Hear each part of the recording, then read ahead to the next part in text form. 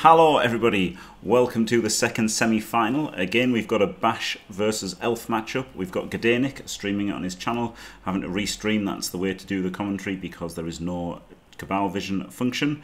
GDayNick with nearly 2.3 million Elven Union. Andriy with 1.6 million dwarves. There's exactly 700 TV difference in between the two. And in the booth with me is Squirrel Dude. Hello! Howdy. And we're about to find out what Andriy is going to try and get to balance this out. I have no idea what you can do with 700 value down as dwarves.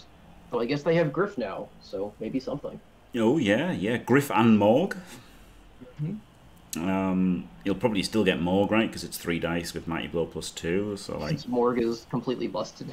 Yeah, even though he's got a team filled with Tackle Mighty Blowers, he'll probably still take Morg. But yeah, Griff's an interesting shout, isn't it? You have something elfy to take them on. It's totally a very good result of the streamlining of the star player rules so that you have categories and not just assigning them to teams individually. It was... which was done so that you could just add teams to the game and not have to define all of their stars and then edit all the stars backwards, etc., etc. Yes. This is just a totally good outgrowth that dwarves can get Griff and Deep Throat. It's not Deep Throat. You don't have a star player name in front of you, so you can't prove me wrong. Oh my, I mean, Deep Root is rude enough, I guess, but right. Hello, Hancock, and yeah, like it's not a good dwarf team, is it? But you know, we haven't seen teams this bad win, but we've seen lots of like min-max dwarves like cause a lot of problems to wood elves in chalices down the line. But I mean, this is a really bad dwarf team, isn't it? Like it is really poor. Looks like he's got Morg. He might have Griff as well. That looks like Griff, doesn't it? Yeah, Morg and Griff. Yep, Morg and Griff. You see, typically have a full 11 guard, which I do not think this one has. So. Yes, there's Morg, there's Griff. I mean, they're pretty good players, right? And yeah. 1, 2, 3, 4, 5, 6. He's still got 7 guard. And he's still got some stand firm. 3 stand firms. So he stops the 1 turn with the 3 stand firms as long as they don't get cast. Are you sure that's stand firm and not Juggernaut, Jim? I am sure, yeah, I'm sure. I can tell them apart. The stand firm is like an orc, and Juggernaut is a minotaur, or minotaur, or minotaur. Yeah, minotaur. So it is possible. You can tell like once you get used to it, and you know, and you will get used to it because humans are good at getting used to things.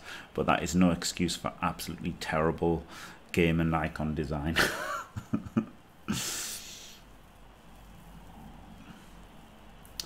I think it was a good. I genuinely think it was actually a good idea because you know at the end of the day, being 400 TV down sucks. It really, really, really sucks. And the problem that Games Workshop games have always had, like games like Necromunda, Moretime, Blood Bowl, you know, you want to reward the people who are winning and you know, by getting money and stuff and improving their team and all this kind of stuff. But then, you know, what happens is you end up with the rich get richer and the poor get poorer, don't you? You know, it's like, if somebody like, you know, say there's a local league and there's Nick with 7 Australian people. Not that Australian people are worse than anyone else, but you know, random people playing in a league with GDayNick, for example, or myself, right back in the day. We are better than everybody else at Blood Bowl, and then but we're already better, and that means that we win more games and we get more money, and we get more skills, and then we get a bigger advantage, you know, outside of the mechanical advantage of playing the game, right? Now our teams get progressively better and the matches get even easier than they already would be, and that just keeps snowballing up more and more and more and more. Thanks, Jack Bull. Luckily there was nobody hanging around with a crossbow trying to kill me while I was delivering it. So yeah, so the fact that like stars are way better now, I think it's fine. And obviously it's not fine for tabletop tournaments, but they can just ban them or whatever, can't they? So it's fine. Yeah, I actually don't think it's as bad. I just think the specific implementation that allowed for dwarves to be getting things like Griff and Deep Throat isn't really an ideal implementation specifically. But I think broadly making stars a little bit better and more available is good because star players are pretty fun. Yeah. Yeah, it's good that Morg is the best player in the game, right? Like, that's actually good. Instead of him just being rubbish. He was just claw pom bait before. Now he's an absolute monster that tears teams to shreds. I don't know if they need the special abilities, but I don't know if you need to introduce all these unique special abilities and singular use skills for single love players. Blood Bowl 3! Like I love Eat Glass. I mean, don't worry, Squirrel. They won't get them on Blood Bowl 3. Yeah. Good day, Coggy. Why is Griff looking like a rabbit? Well, he's Imperial nobility now, allegedly, isn't he? So that's why he looks idiotic and has an eagle and stuff. He's a pet eagle. He has a pet eagle. He's basically Peacekeeper. He's John Cena's Peacekeeper. It feels a little bit like how they've had elves and undead, and even though they also then allegedly split those teams up into like vampires and necromantic and dark elves, wood elves, and humans are going to also start to feel a little bit like a kind of a weird team, like a vestige of an older system rather than a team that's unique when you start doing things like introducing Imperial nobility and probably at some point an actual Bretonnian team, etc., etc. I don't think they'll ever have a Bretonnian team, but maybe. Like, they've had them in the past, but Bretonnia seems to be something they're moving away from. But then Blood Bowl is a bit unique, right? Like, they've got the Renegade still, and they've got Underworld still, so maybe they will. Maybe they will bring back Bretonnians at some point. I understand. Well, you know, there's always the fear that we're going to get Sigmarines in the game at some point. So. Oh, that would be brilliant. Jim would love it. Strength. Movement 5, Strength 4, Agility 2, or Agility 2+, Passing Ability 2+, Armor Value 10+, just Super Marines. Yeah, and like they'd count as 3 players or something, I guess. Interesting. It's ogres, but without any of the drawbacks. Yeah. Interesting going for the hit here.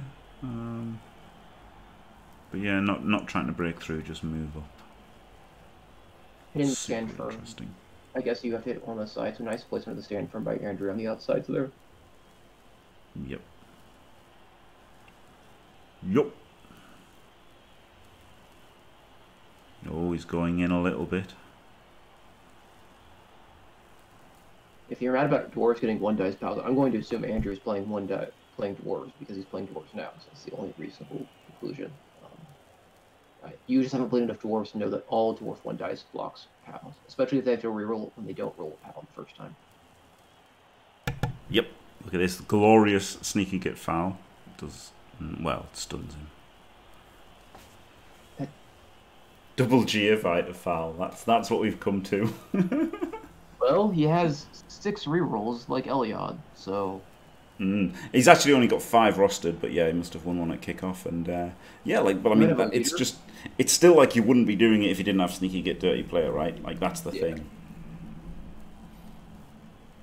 It's also it is a case where because they moved to a friendly match, this is almost certainly a result of moving to friendly matches after playing an open ladder season. As the players or the teams who had a high team value are like, well, time to spend all this fucking cash. If buy rerolls, buy spares, because I can't use it otherwise, and I can't lose players that I'll need to replace. So exactly, yeah. Load up. Nick only went to 15 players because he could induce a star player versus Eliod if he faced him, because he's still like 300 TV below Eliod. So he actually couldn't go to 16. But you know, like, well, he could, but he didn't. That's why he didn't. And yeah, like there's a lot of randoms that have been taken. The Frenzy, for example, on Nick's team was a random. I don't know where that Frenzy player is, but there is a Frenzy player that took Frenzy on a random, and like I think shadowing and stuff like that. Frenzy is on the ground up northwest of the Sneaky Get Dirty player. Yeah, thank you. Yeah, so that Frenzy was a random and stuff. So yeah, there's a few things like that. Griff does look pretty terrible, yeah, but that's what the model looks like, you know, the Citadel miniature looks like that. It's just he's a bit small, a bit slight for a Strength 4 player. Well, he just like a little, he does a little shuffle, doesn't he? He does an alley shuffle, yeah. That's amazing.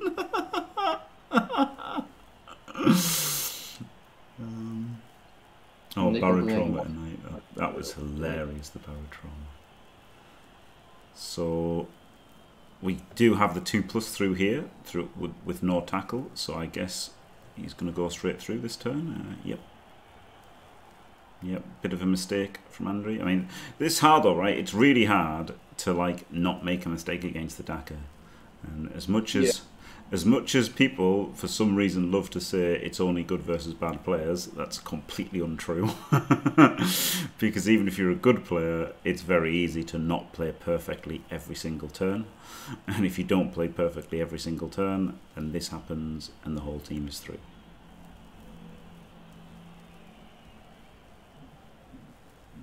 It is weird how it does seem to induce a slightly higher number of mistakes than a regular screen does. Though maybe it's just because the regular screen, people just punch through anyway with a couple of blocks. But well, there's no motivation to go through, right? That's the thing. Yeah. You don't have to play perfectly every turn when there's limited spacing behind you and it's hard to get them through. But now when you have this, when you're faced with this as the result, you have to play perfect. Yeah.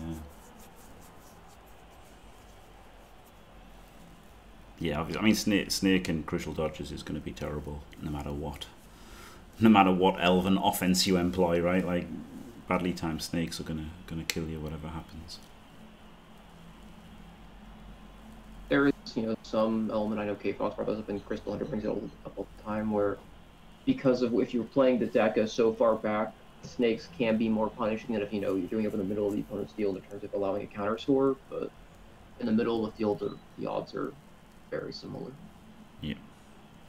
And, against the case of that, a deck inherently you're going to have typically more players around the ball when you fail the snake than otherwise.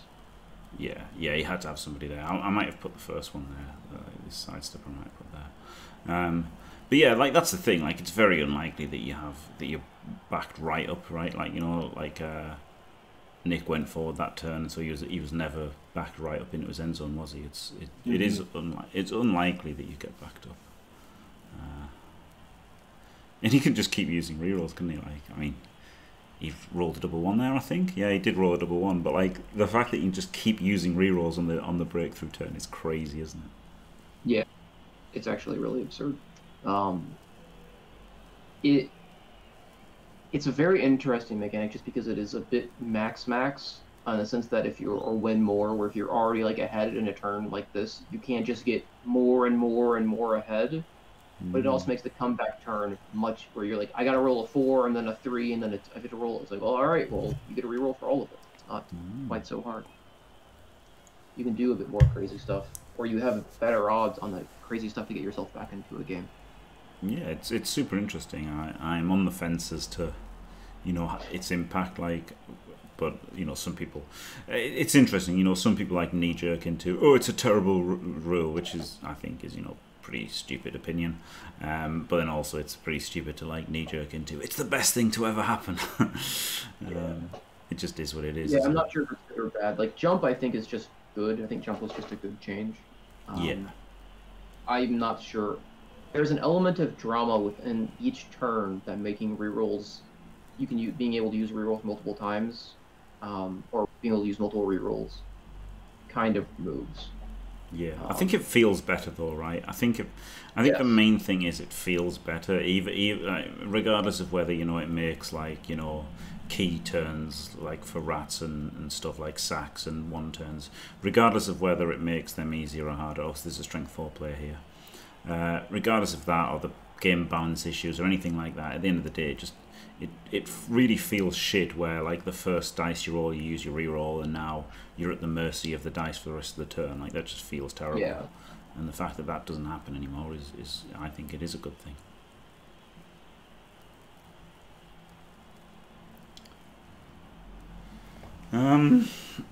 Yeah, Shtick, the problem is, like, Morg is, like, that good, and his team is so bad, right? Andriy's team is so bad. Like, maybe if Andriy had an 1800 Dwarf team, then Morg isn't so good, right? But he doesn't have the Mighty Blow. Like, he's got no Mighty Blow on his team at all, so I think he kind of has to go, I think he has to go Morg here. Also, attrition fireballs are incorrect, always. Yeah, pretty much always, yeah. Yeah. Yeah. I mean, you know, Blood Bowls will always do it sometimes, but like attrition fireballs are just the odds are so much worse than the high end results can make you think they are. Like, yeah. You're really hoping for an armor break. It's like a good result with a fireball. Yeah. Because like Morg isn't just the attrition, right? He's a strength 6, like agility 3+, armor value 10 guy that's a roadblock, and you can't base because he just kills you. Like, he's really good. Yeah. He's more than the attrition bullets. Yeah. But he's not blitzing with him. Is he hitting with Griff? Can Griff get to the ball? He can. Is he going to? Nope. Probably should. Problem is he gets surfed. No, he's got fend, hasn't he? Oh, he still gets surfed because if he follows... I don't know if he's got an extra move. Well, he wasn't blitzing with Griff. He was blitzing with not Morg for some reason. Yeah. So on the topic of Morg is not just an attrition bullets, that's correct. But he is an attrition bullets that if you're going to do attrition bullets, it should be Morg. It should almost always be Morg in this matchup. The tackle probably isn't that much better than getting a third dice and the additional +1 on the Mighty Blow. Especially against armor value 7. Like, just absurd. It's absurd value. Yep.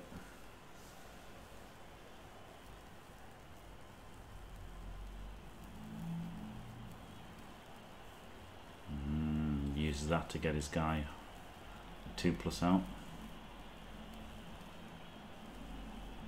It's just not as it's worse than Morg. Morg 3-dicing every turn is a valid way to win. I mean, I'm sorry, Shtick, you're not gonna.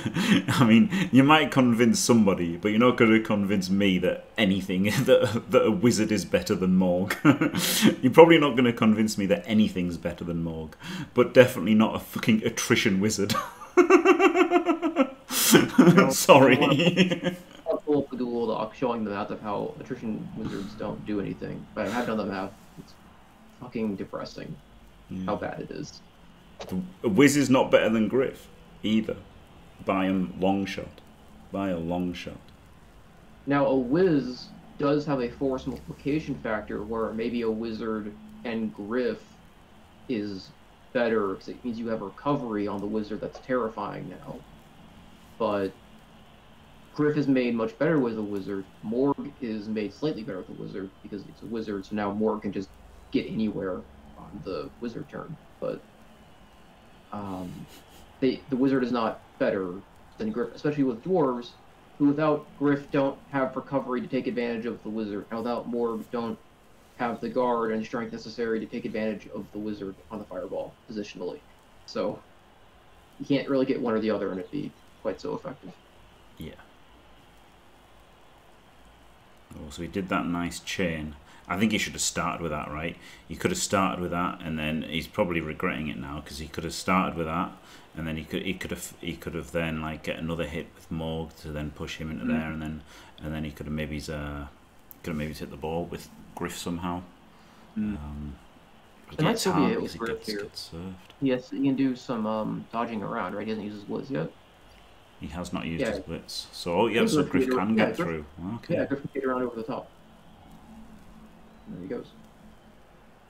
It was good enough, but now Griff gets surfed. So, well done, Griff. I don't think following there was correct, but I guess he's out of movement, so... I mean, if he doesn't follow, he gets surfed. Like, this is an extra square to push him to surf him, isn't it? So, unfortunately, whatever happens, you're getting surfed, basically. Then makes it a little tricky, I suppose, with needing 3 pushes. Yeah. I don't know why he's pushing this way, so... He's pushing that way so you can push back onto the... yes, yeah, of course. Final hit, yeah. Yeah, of course. Oh, and he's got a strength 4 to do it. That's what it was bamboozling me, but yeah, okay. Yeah. Okay. That's very true, Faimir. Yes, Crusher was better than Morg. Yep. And there we go. Griff is served. That was the problem, like, with oh my god. That was the problem with going for the sack any turn, was that you know that Griff gets surfed if you do go for it, so I personally wouldn't have gone that way to get surfed, and obviously that was good play by Nick, making sure that Griff gets surfed if he does go for the ball. And that's, I mean, don't say it's over, but... It's only 300 team value. Now he's just short 300 team value, and he didn't get a sack. So yeah.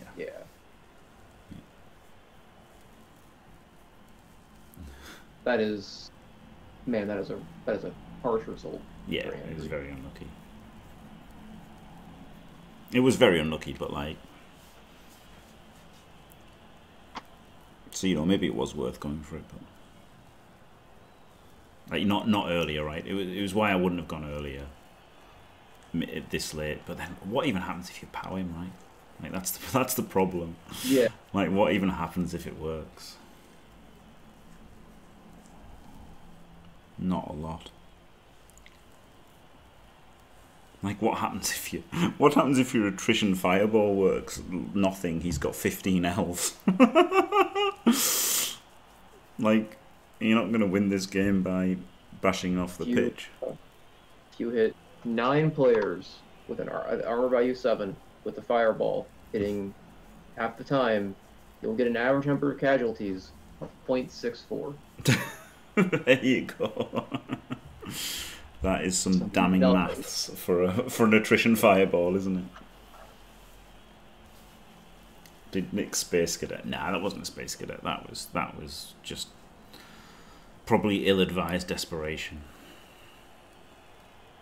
Like, it was a decent move by Andriy to get it. Is super but it just easy. wasn't that good to get it, was it, unfortunately? Like, even if you powered him, what happens? Nick targeting the stand firm. Probably should have targeted him earlier. Oh my god. Nick jumping out of his seat. Obviously, Apothecary for Andriy there. The 3 stand firm players are his good players in this matchup, right? Stopping the one turn. He has to keep them on the pitch. They're crucial, not just... I mean, Andriy's basically already given up this drive, but you can't... It would be very sad to get a nice, clean 8-turn stall, and then like, well, you missed 1 stand firm player, so anyway, see you next season. I just get a 1 turn to end the game. No overtime for you, because the Dwarves, their win result, their win way is, or their path to winning is getting to overtime after having done a whole bunch of damage to the elves. Like, that's the way they win. Yes, and having Griff and Morg on the pitch for 8 turns of your drive helps with that, and having 8 blitzers with Morg in the first half helps with that. So, you know, and having Griff for the 1 turn helps with that. So there's lots of things that that Griff and Morg help with. And the scroll, was this from a while ago, Fimir? Yeah, it was about like the, what's it called, probability chains, you know, of like, if this happens, then you re-roll this, and then if this one happens, then you don't need to roll anymore and stuff. That's what it was, wasn't it? It was partially just me looking to see, as a reminder of how obscenely complicated Blood Bowl 3 or Blood Bowl actually is, which is just complicated enough that you can figure it out. But it was looking at doing like a 2+, 5+, or a 2 dice block 5+ versus a 4+, 4+, 3+, or something like that. It was a game and a random replay, and then diving into whether on the first -2 dice block you should re-roll a result that's a both down, or you should keep the both down so you can then do the 5+, 4+. And it's actually better to keep the both down, which was weird. I'm kind of surprised you don't want to re-roll it because the chances of turnover are so high, and the benefit of keeping the re-roll on the 5+ is actually nice, because once you get past the 5+, it's not so hard.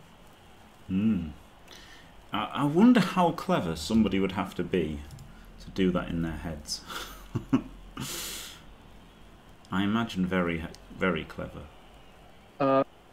I'm not sure how much it would be cleverness, so much as it would be a lot of experience and practice doing that. So, doing that kind of math, it's not super hard.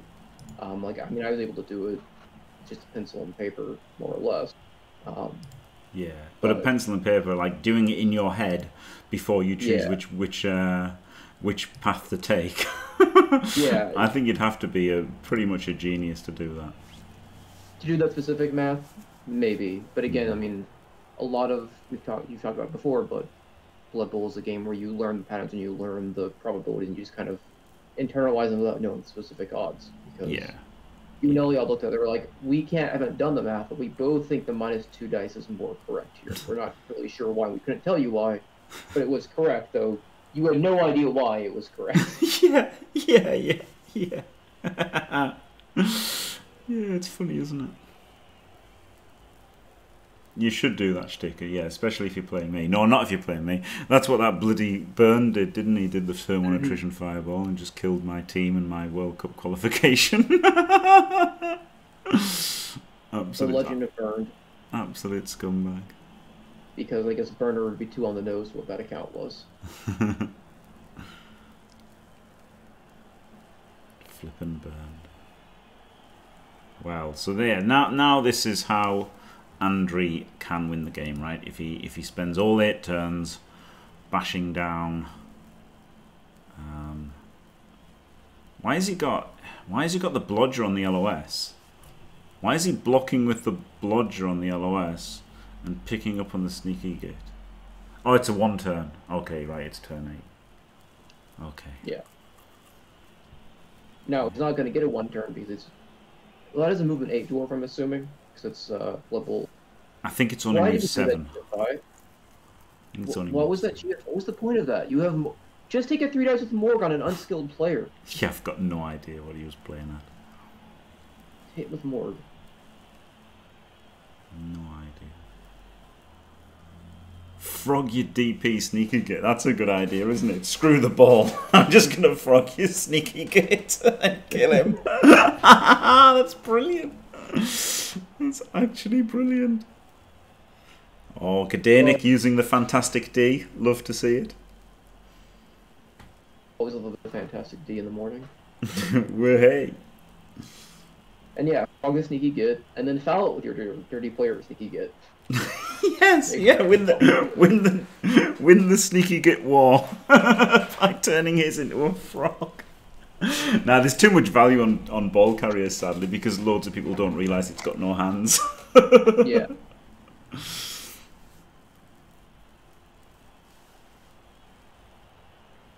So now, anyway, sorry, I didn't realise that was a 1-turn chance. So now this is Andriy's chance. If you can bang out loads of people with Morg, grind down the pitch, you know, somehow keep hold of the ball, maybe lose it once and get it back somehow. You know, it's hard, right?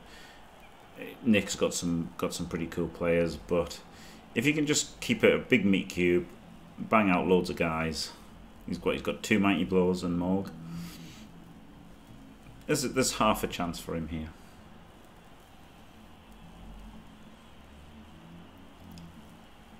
Get to keep his stand firms, get it to overtime, win the toss, and there's 4 elves also, left.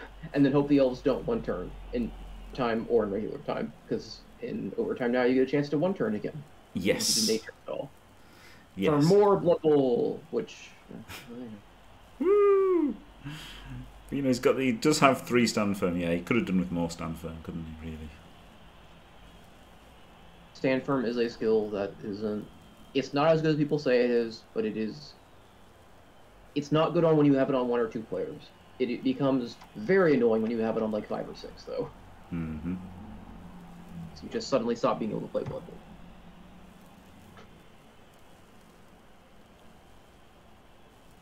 I don't know how you would make overtime good. They keep trying, and it doesn't quite seem to work, but It's a hard thing to solve. Doesn't work in football either.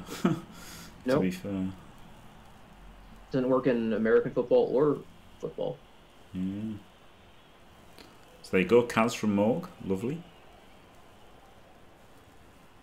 Like I said, I think the college overtime rules are generally considered to be pretty okay. Mm-hmm.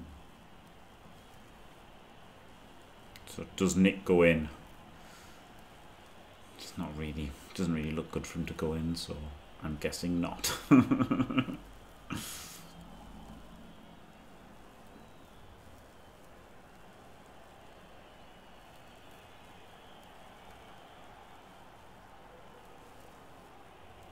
Okay, oh man,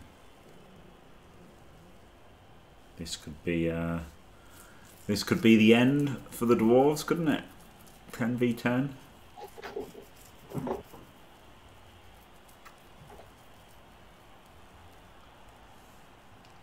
Really good start from the luckiest man in Blood Bowl. Mm-hmm.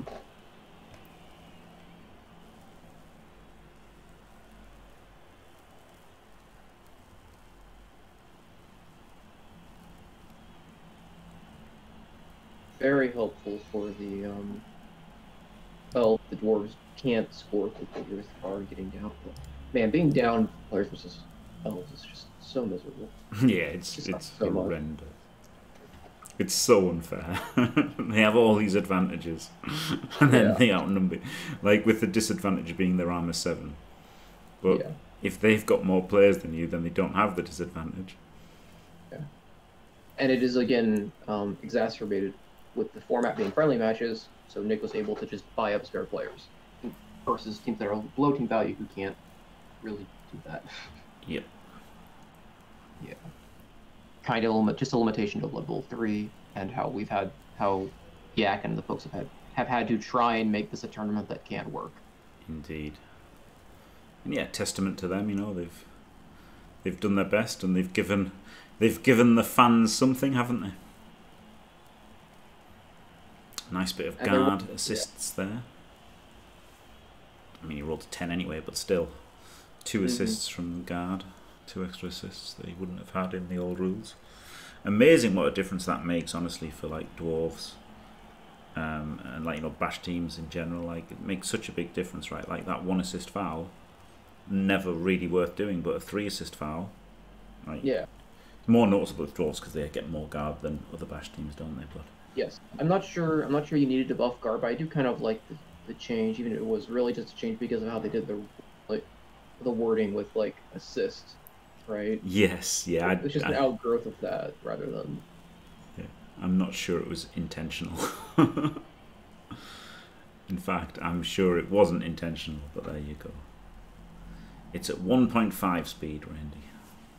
I'm not sure it was intentional, but I wouldn't be surprised if it was caught during the design process, and they're like, that's fine, it's not such a huge deal, and they left it in for simplicity's sake to just keep the singular word for assist, rather than introducing, like, blocking assist and fouling assist, etc. No, I don't. I'm pretty sure they didn't have a clue. To be honest, like a lot of the other things. Like, apparently all of the playtesters, none of them knew you could use multiple rerolls in one turn, just like it wasn't spotted by anybody. Wow, rerolling the hit on Morg is rowdy, isn't it? Right, like you're looking at potentially overtime here for Nick. Yeah. And you've only got 5 rerolls. I know that sounds stupid, but you know he's got tackle on everybody, so you really haven't got any dodge on this team. So that was a bit rowdy. Like you're not going to kill him. You haven't got a big gang foul in or anything. So yeah, that was a bit rowdy.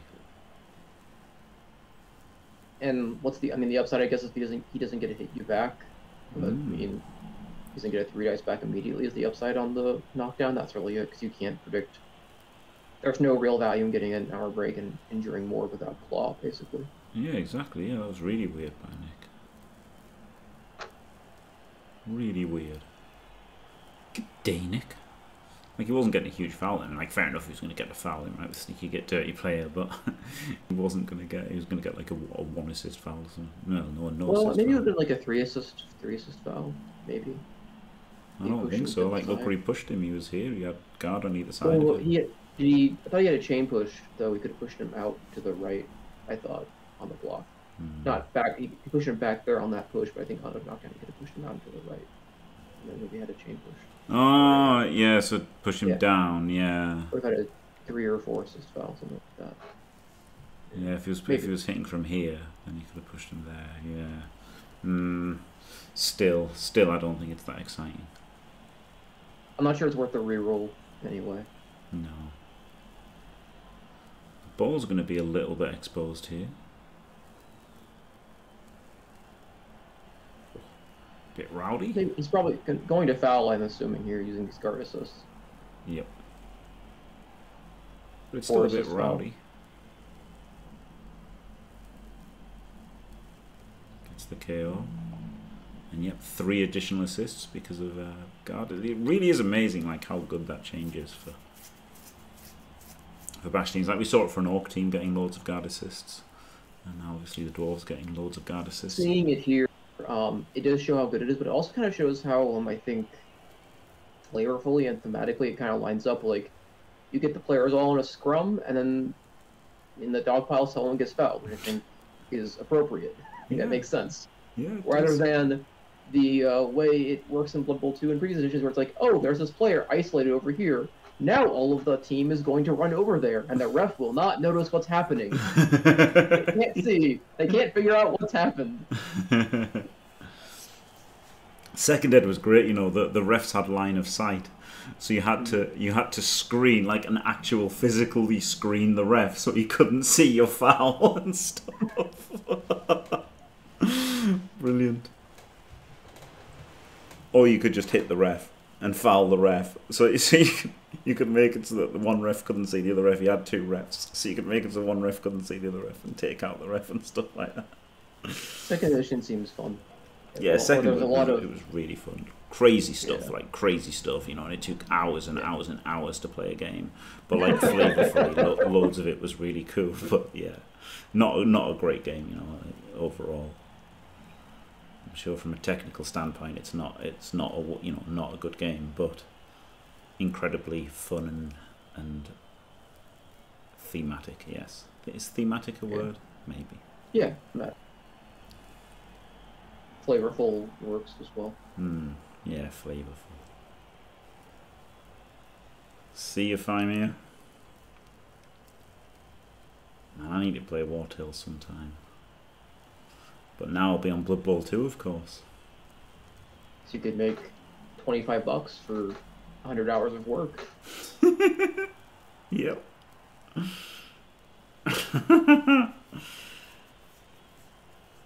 But I mean, I'll be playing Blood Bowl 1, content and all that kind of stuff. It's still content, isn't it? You'll be miserable and grinding, just like a real job. You'll be a real boy again, Jim. Yeah, maybe I won't do it. Good point. No one. I'll take the prize for being the best person at Jim realizes ideas are horrible, even if it's by accident sometimes. Blood Bowl Top Gun. Why are people playing? You're right, Squirrel.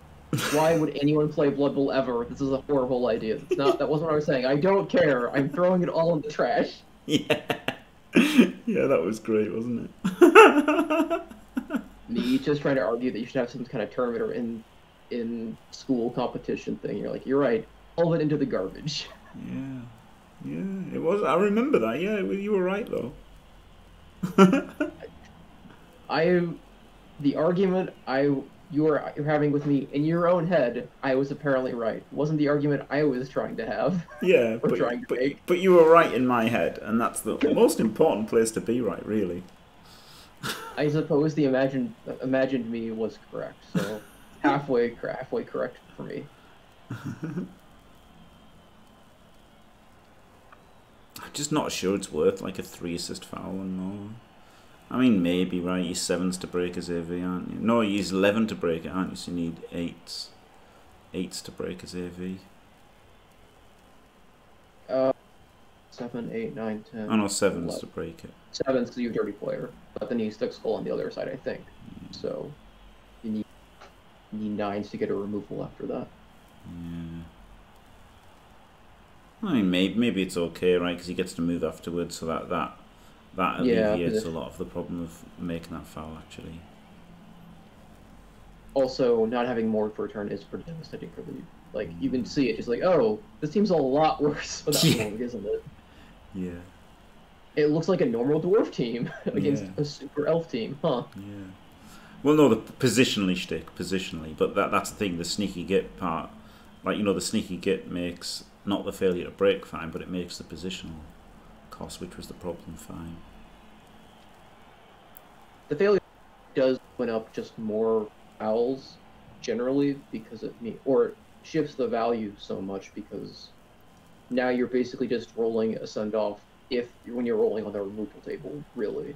So your value just increases so high. Yep.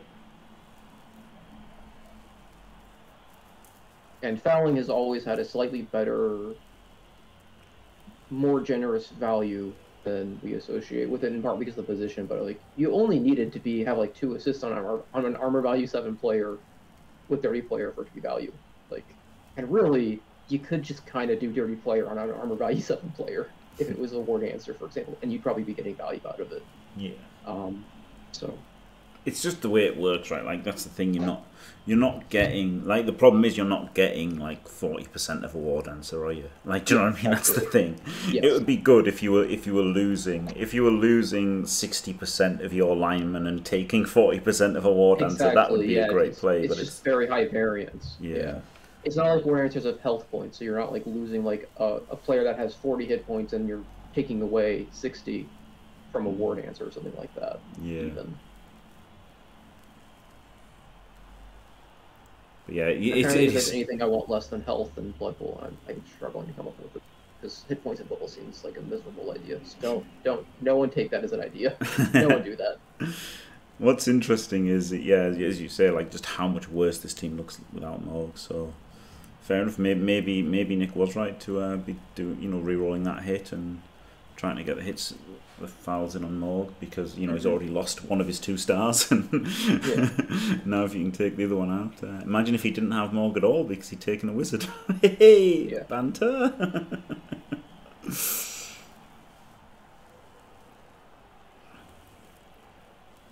I feel like Andriy hasn't 3D'd with Morg enough. Honestly, I feel like he hasn't used Morg enough. It seems like a great turn to 3 dice with Morg, is you go for this hit on the 3 die, and then and now it frees up this right side to go up.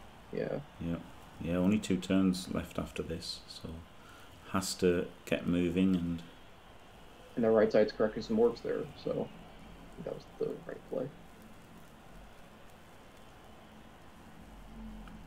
You maybe want to base up even here to force the elves to do some dodges and maybe eat a reroll or 2 ahead of overtime, because you're playing for OT. Yeah, it's tricky, isn't it? Also, what's tricky is knowing which one of Nick's elves is the strength 4 one. Oh god. It really does suck that you can't see on the skill overlay who's got stats. Yeah.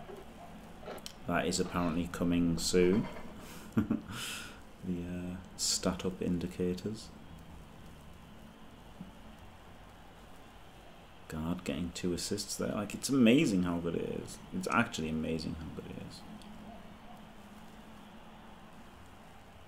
Meanwhile, Nick's hair is just, it's happening. Yep. Stream can't see it, but we can. Yeah. It's pretty special. He's probably saying, "Oh my goodness." The crabs I gave my flatmates were the best crabs you could ever get, okay? Random, but thanks for that, Fluxstream. He hasn't got many players left now, has he, all of a sudden?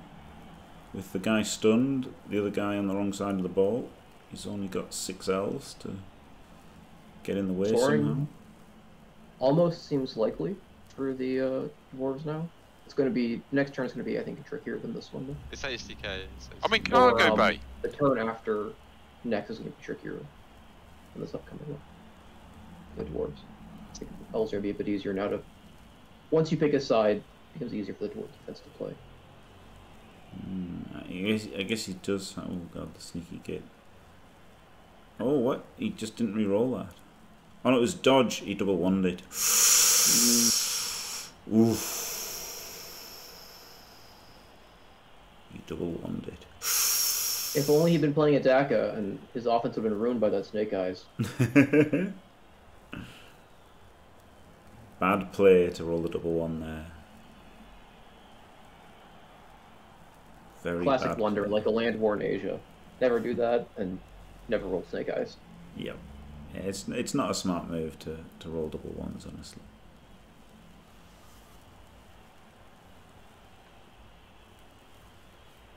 Now you get right forward with the ball. I guess that's what he's going to do.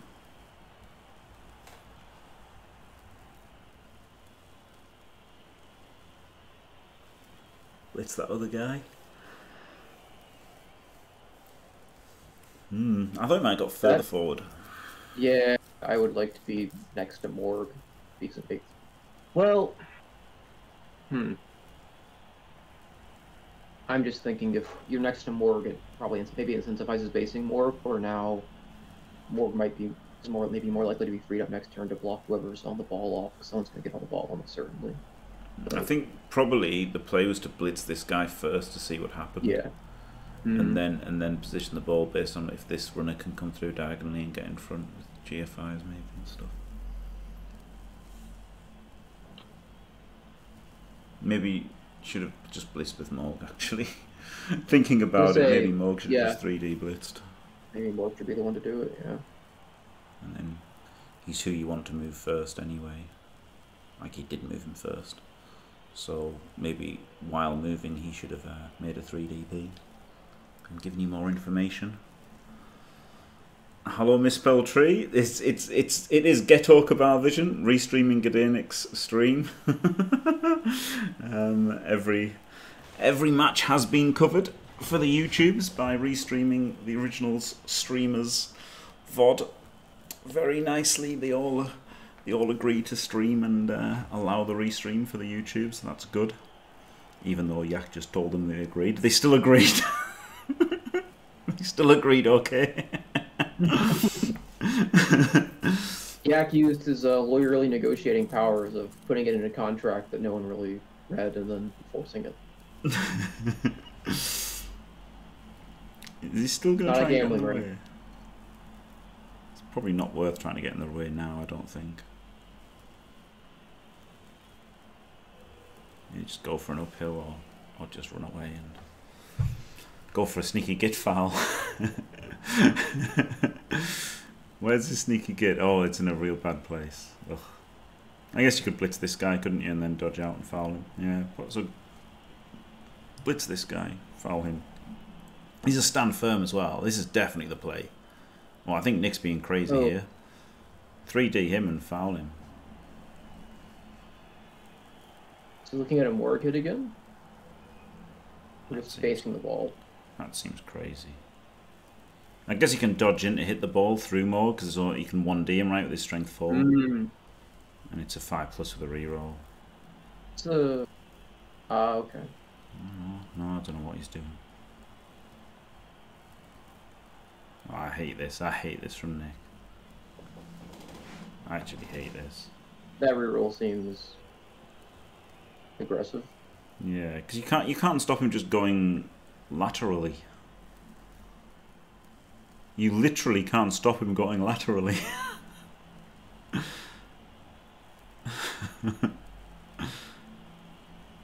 He's used 2 rerolls. Whoa. If you had size up, I think I like this. If this right guy had size up, I think I like it a lot more. But Look now at this, it's still though. just... Look at this. Yeah. This is trash from Nick. I mean, no, and Nick's good at Blood Bowl, but this is weird. Really weird. There's not enough sidestep on the field to justify this. If this was more sidestep, maybe you could justify it, right? Yeah, I don't know how you could justify it. My play of blitzing this stand firm and fouling him out was a million times better. This is just an instant 2D and score. Or just dodge, like not even 2D. Oh, is this diving tackle? Ah, okay, this is diving tackle, so... Is it diving tackle? Yeah, I think that's diving tackle. Yeah, that's diving tackle. But I mean, you can just blitz him, right? Power him 75% of the time. Instant 2D on him. Is he a blitzer? No, he's a lineman. He's not even a blitzer. I think you might even be able to just... Yeah, it's just instant 2D. That's all you have to do. And then a 2+ to score. That was terrible from Nick. That's like he used. I mean, no, I'm not being mean to Nick, but that was really weird, right? Like that was such an easy solution, and he used 2 rerolls to like get to that when he could have gang fouled a stand firm. Don't know. That's interesting. That's interesting that he thought that way. Maybe he just like tunnel visioned and didn't see how weak it was. Like that's the only explanation. But yeah, because that can happen, especially against a dwarf team, because you don't see the He didn't see the wood for the. He didn't see the wood for the morgue. Yeah, you can misevaluate, especially in these kind of square-based games, diagonal speed too, right? It's very easy to not evaluate that moving sideways is not much. You're often not giving up that much speed, and going straight forward, especially when they're that close already. Yeah, that was the good thing about getting that far forward, wasn't it? That it did give him the lateral option. And yeah, like, you know, Nick could have fouled one of these two guys, might have got him out, and then might have had a chance of a one turn. But as it is, his only chance is a quick snap again. Andriy didn't set up to give him a frenzy hit like his first round opponent did, and then in his second round he got a quick snap, didn't he? So he's been very lucky as Nick so far. So he might get a quick snap. You never know.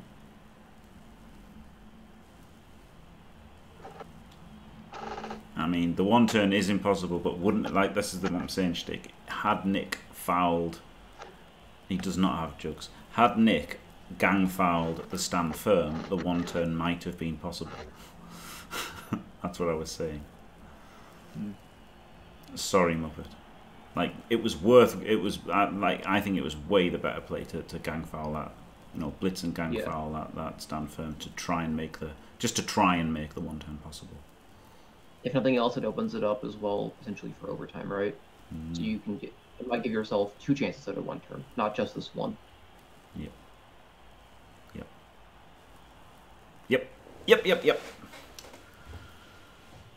Well, sorry, J5. I believe Famir is streaming War Tales right now, so you know, by all means, fuck off if you want.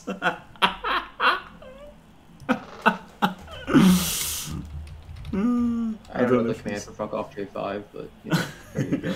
I don't know if he's streaming it now or not, but he might be.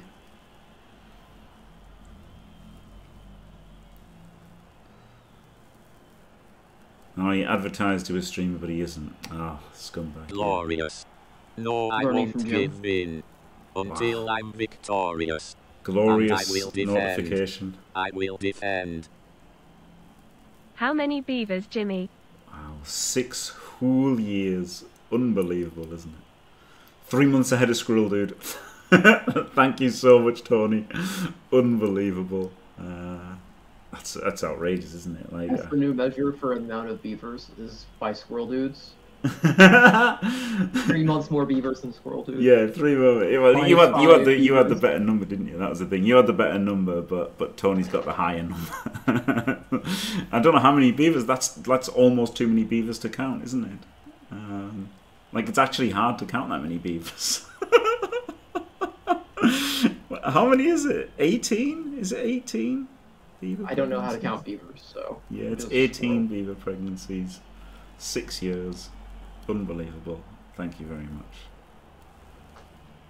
I'd have to do the math on my hands. Both of them. Elliot can't. Hey! So it goes to overtime, and Andriy won the toss. Unbelievable. That's exciting, isn't it? There's a chance.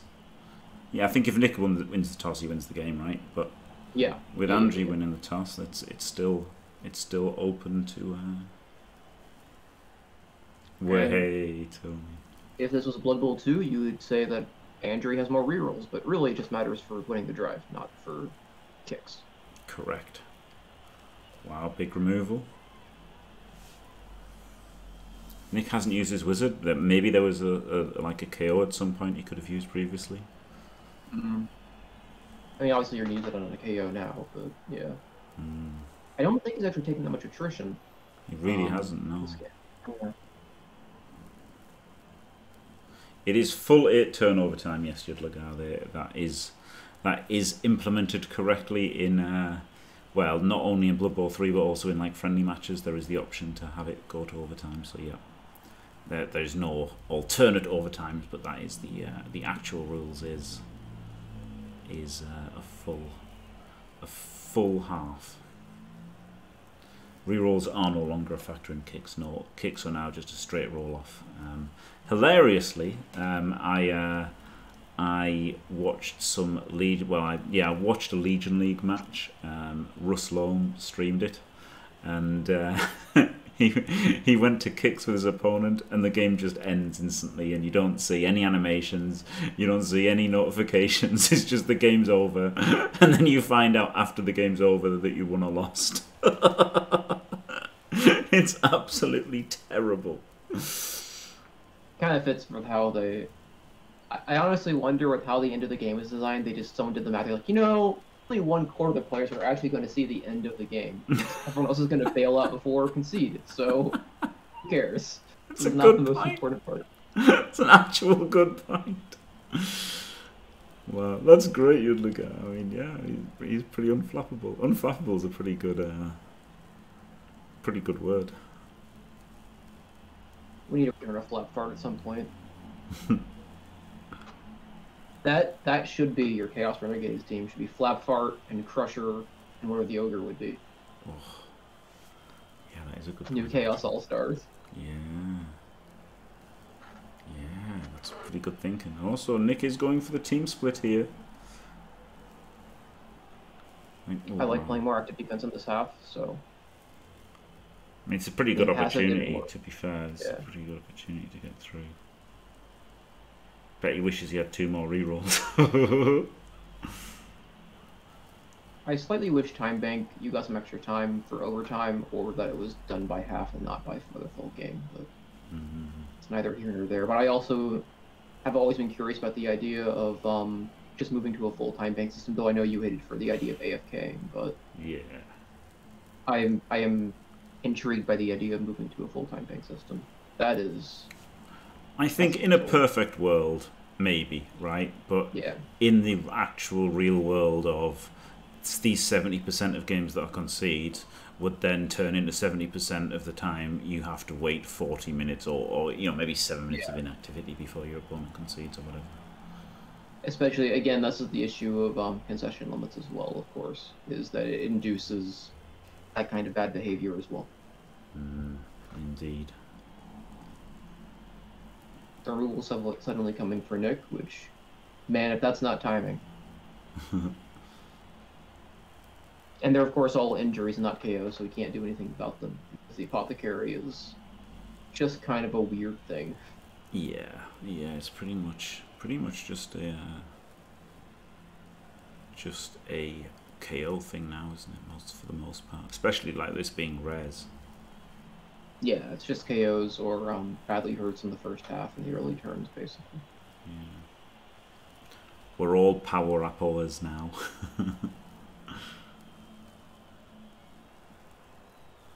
Which isn't so bad, it just kind of reduces the... It's just kind of the nature of the Apothecary being so unreliable for some reason. Oh, he's getting the foul. I thought that was weird, right? Because Nick pointed to the correct square for that guy, and it was here.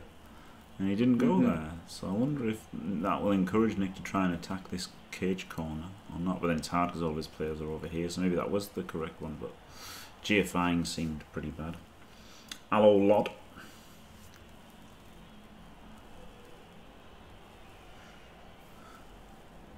Subscriber Lod, and therefore a real person, unlike Flux Streamer.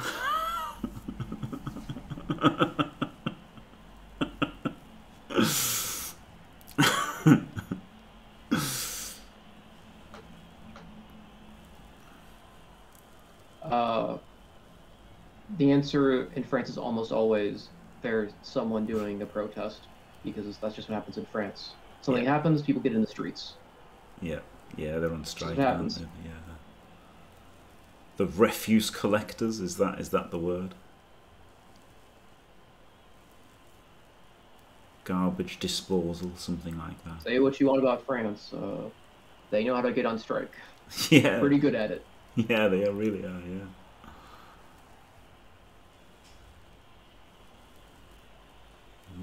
I've been to France one time, and on that one time, the bus had to get diverted because there was a strike going on. So.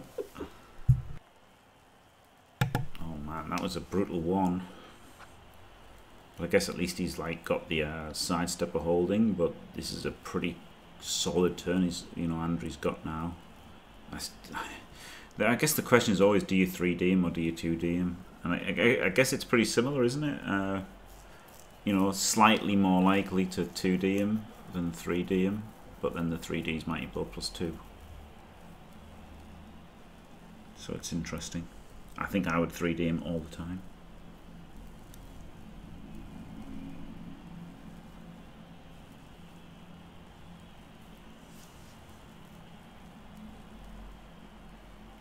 Until he goes for a 2D. Very greedy. Also kind of not as good, right? Like 3Ding this guy is just better because your slow guy can only get to here anyway, and then you can 3D him, and then you're further away from these. These can move as far over as they can. So yeah, GDayNick's circling this player, and it's like, yeah, I think you should have 3D'd this guy and not 2D'd him. But there you go.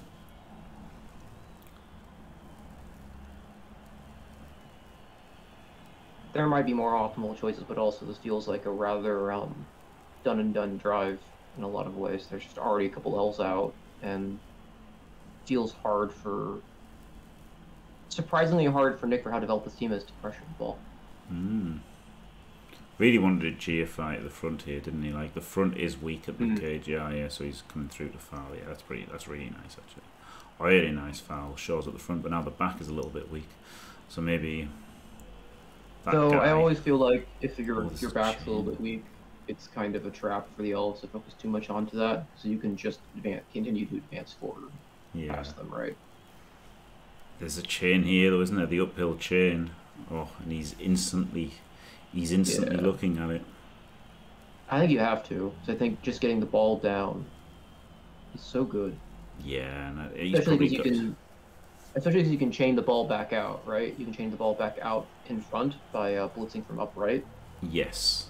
Yeah, because he's got a guard there. I'm pretty sure this one's the strength 4. So it's just instantly so into a 2D, and it's really good. Push it out, gone. And you get a recovery. Yeah. I think you have to do the -2D first for a push. Yeah. Gets the push. Gets it. Now that was the one hard part.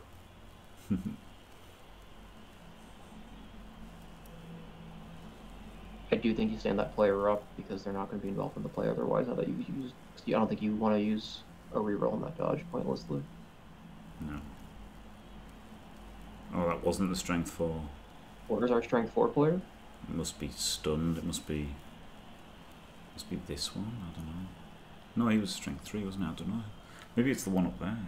I thought, getting a 1D, the 2D, the uphill for a 1D isn't anywhere near as strong, is it? Ooh. No. I guess he was a strength 4 player badly hurt? I don't know. Maybe. We can't click on the client to find it, so. No, we'll never know where the strength 4 is. Which is only slightly behind the people playing the game. Still, the -2 dice did let him get quite a bit of players on the ball and a bit of pressure. So. Yeah, good ball pressure. Which he needs right now. Because he's not going to be able to one turn. So. That's far from over, Steve. Far from over. This is. If he got the knockdown, it might have been over. But he did not get the knockdown, so it was not over.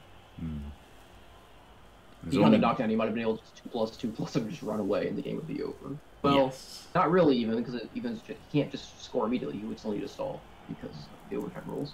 It would be almost over, like, but the one reroll would make it not over. Like, at the end of the day, the reroll situation would make it not over, but it would be really, really close to over had he got the knockdown. Yeah.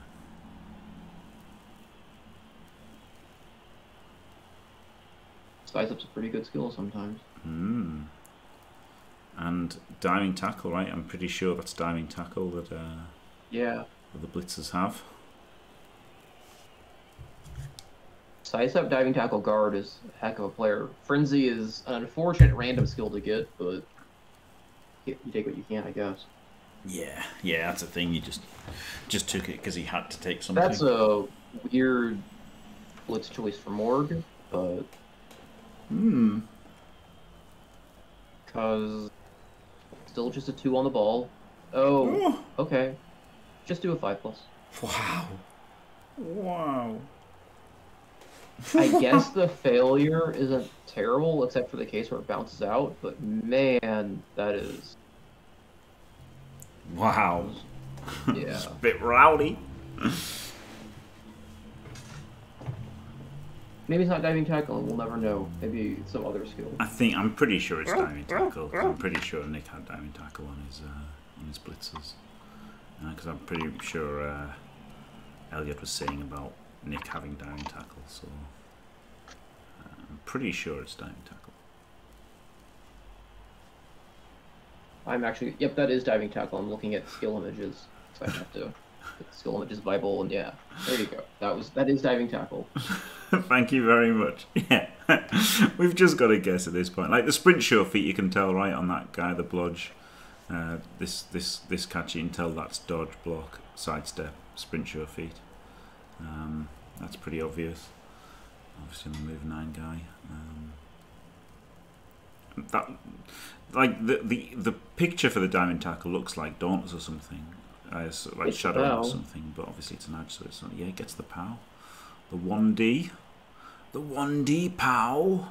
He does have a recovery, kind of, the guy on the top, right? Yeah, the guy on the top can do some dodging to get down here. Yeah.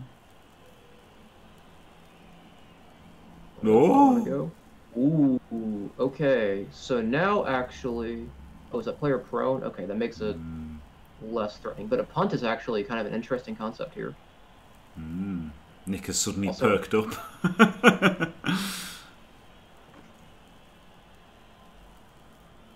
But he wishes very interesting.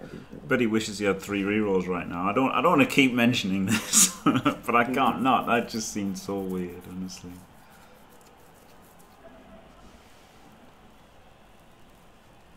It's the second dodge, I guess. Second dodge. Oh, he didn't declare the pass, and then he repathed it. Does he use his last reroll? The good thing is he's got his 51 seconds of time bank to think about this. He uses the 1. Like, I really hated that he only had 15 seconds, but, like, he's nearly used all his time bank here, Nick, hasn't he? Down to 47 seconds. Andriy has been playing much faster, yeah. I remember people were saying, you know, time bank and the time system scores for bash teams. Bash teams also are going to get more advantage out of the time bank a lot of the time because their turns are more straightforward in that way. So they're going to be using up more of the regular time, but they're not going to have big things, I don't think, as often as elf teams are. You can be my wingman anytime. Interesting, super interesting. Bullshit. You can be mine. Nolly, thank you very much for the raid. Absolutely glorious. Welcome, Nolly viewers, to the wonderful world of Blood Bowl 3. The best way to watch replay is by watching other people's videos of games. Yes. Yep. Thanks to GDayNick, who streamed this. Yep. Don't worry, Nolly. Nobody can. It's Blood Bowl 3. Literally nobody can. And the few people that are okay with playing an absolutely, you know, garbage visual game, you know, have to endure millions of concedes and bugs and all sorts of other crap. Fantastic. Well, Andriy's got 3 turns after this. But, you know, he's got the ball safe in a cage. Oof. The animation for sure hands is proper annoying. Like, they always show them fail it. Yeah. If they make the reroll, they still show them fail it the first time. It makes it super horrible to do. That anxiety-inducing, yeah. Yeah. Oh. I feel like. Morg. Hey, Morg, you did a thing. I feel like Nick's best chances now is actually to get the kicks. I don't think because he can't score the 1 turn, and it's going to be very hard to get the score back. So. Yes, but how does he get the kicks somehow? How does he get the kicks? There's another removal. Yeah. He's got 5 players.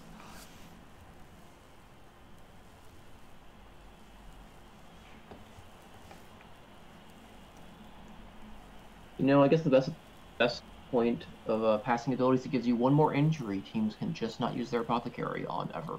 Yes, indeed. Yep. So he's got 7 players. So he's got 6 upright, but 1 is miles away. So he's basically got 5 players to defend with this turn. But 1 which mile is away is pretty movement tricky. 9, so it can get back into the field, I think. Yeah. Yeah, but Movement. not super relevant, right? No, it can't get totally in front. Yeah. And also, like, this is a really good spot for the dwarves. Like, they've got their whole team in one big blob. So really nice, actually, despite the fact they lost the ball. It's looking pretty They're nicely desperate. spaced out now that the elves can't mark multiple and try and hope for some, like, 1 and 9s on blocks even. Like, they have to individually mark players. There's always going to be stuff freed up next turn as well. Oh, wow, this is a PA bust blitzer. There you go. So talking about PA, did you see that? Is that why you mentioned it? Yes, Yeah. I did happen to notice that. Yeah, it wasn't apropos of nothing. And unlike everything else, it wasn't a total non sequitur. So I mean, yeah, he's got to try and clear the sidestep because he's got diving tackle. Like, he can't try a 5+ dodge again. So this is pretty good from Nick. Pretty good, isn't it? But the guard can go in here, clear these. He goes in there, blitz him, and then you've got just about enough in front.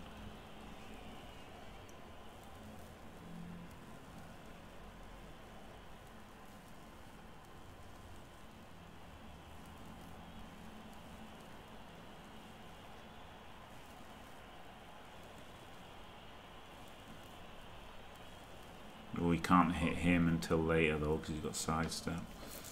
Well, he'll just do a 5+ dodge, yeah.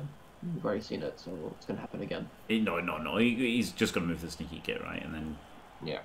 And then, but the problem is he can't make this hit until after he's made the blitz.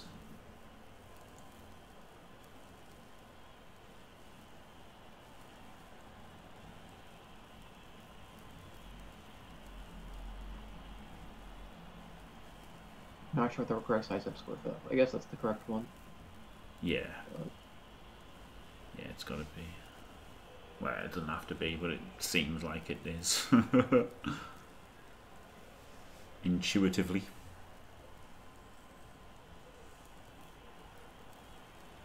Now, does he? I think he has to hit this armor 7 guy, right? Like, okay, he's got blood step and everything, but he goes where he wants next turn anyway, so you might as well just bloody punch him.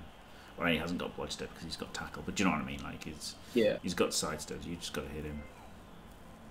Well, I mean, don't what's think the worst sidestep? I think Maybe more. Yeah. He's armor 7, you know. You're 2 dicing him. So Even if he sidestepped to here, so what? I guess he's on a guard now, so he can't 1D him. Yeah, so that's why I didn't hit him. Because he would sidestep away, and then he would be able to 1D. Well, he can still... There's just no tackle on that side to break through into the cage, I suppose. It's not so bad. It's going to be a 1 dice on a dodger without tackle, which is just terrible. And Nick doesn't have any wrestle. Maybe if that player had wrestle, you take the -2 dice. Maybe you still take the -2 dice. No. If you had a wrestle or a tackle, maybe you take -2 dice. You don't have either of those. No, yeah, no. Who knows? Yeah, it's going through it in my head. Life for everyone to hear. There you go. That's what a thoroughly average level player who doesn't play at all goes through in their brain. And hello, Andy. This is the semi-final. This is the second semi-final. Eliod won the first semi-final with his Dark Elves, his gigantic Dark Elves, the highest TV team in the tournament. And now we have GDayNick with very large Pro Elves versus Andriy's little dwarves that could. I mean, they've got a chance, but these diving tackle guys are really keeping him in it at the moment.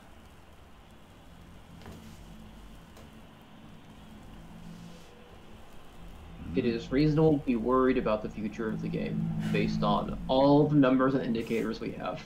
Yes. Yep. It is unfortunate that the best thing I can say to console you is that your anxiety is not unfounded. Yep.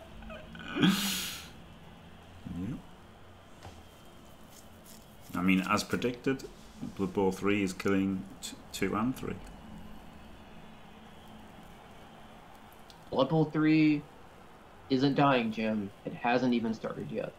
Yes, yes, that's what some people are saying. You know, like the real launch will be at the start of season 1, and then when that's a failure, they'll say the real launch will be the start of season 2, and then when that's a failure, they'll say the real launch will be the start of season 3. The game is good, or the game will be complete when it is good. Until then, it's not complete, so you can't judge it yet. Even though it's not an early access game or being advertised as one, it's being advertised as release, but you know, it's an incomplete game. Do you hand off to Morg? Don't judge it yet. No, you can't, because he can direct tackle you. Yeah, it's really, really kind of wild how deluded some people have been. But yeah, like, it just is what it is, isn't it? The thing is, I don't know about the October crossplay. It's supposedly like going to be about August when they have the reconnect, right? But even then, it doesn't matter. Like I don't care about all the reconnect and stuff because it's a chore to play, as PC just alluded to in chat. Like it, so that you know the few people who are playing, like I mean Artemis and Nick and Elliot, but Elliot stopped. So like Artemis and Nick. And Spiritolog. The 3 people left playing Blood Bowl 3. They don't want to play it because of all the problems with it. But even if they fix all those problems, how many people want to play a game that's an absolute chore to play, and you know really hard to see what the hell's happening and who wants to watch it on Twitch? Like, oh, really nice, 2D on the ball. Gets the POW. Turn 23. You're telling me there's a chance? Hey. Still got his reroll. Doesn't follow. I guess he doesn't want to recover on that player quite badly. So. Hey, Morg being agility 3 actually relevant right now, by the way. Yeah. He's actually kind of an annoying scoring threat to stop. Yeah. The problem is using the reroll on there was so horrible, right? That I think I would have just followed and then left him deactivated.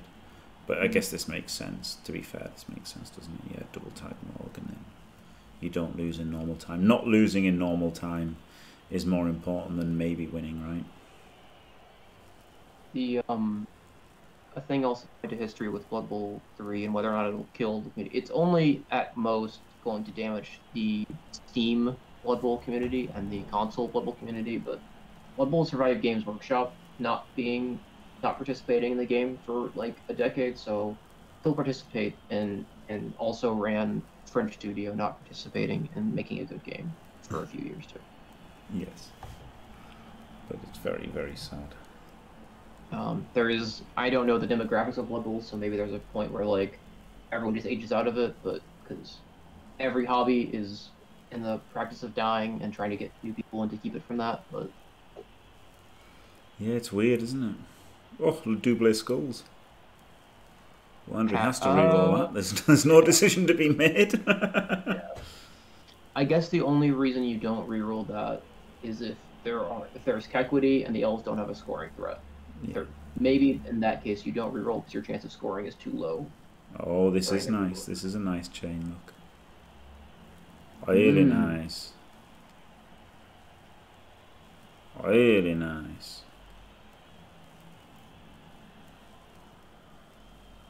Yep. Nicely spotted. Yeah, really nice. Nice tonight. 3+ handoff and more. Declares the handoff. If only diced. If had a wizard, what would Morg possibly have done in that situation? Hey, banter. If only Nick had 2 rerolls left. Just saying. Oh, he doesn't need them. Outrageous. Oh, tackle. Wow. And 2 kicks we go. See, match finished. Return to main menu. Who won? Nick. It just doesn't. It just does the kicks. It just says finished. Fucking hell! That's absolutely what a unbelievably terrible way to end Tide games. Like it was, you know, we all like mocked the kick animations for Blood Bowl 2 and that, but at least like, you know, at least have something, right, to show you the game's finishing. Like it was at least a montage of just like some kicks or something. Like you can do a montage that doesn't have all the players taking 10 years to line up and do the kicks. Yeah.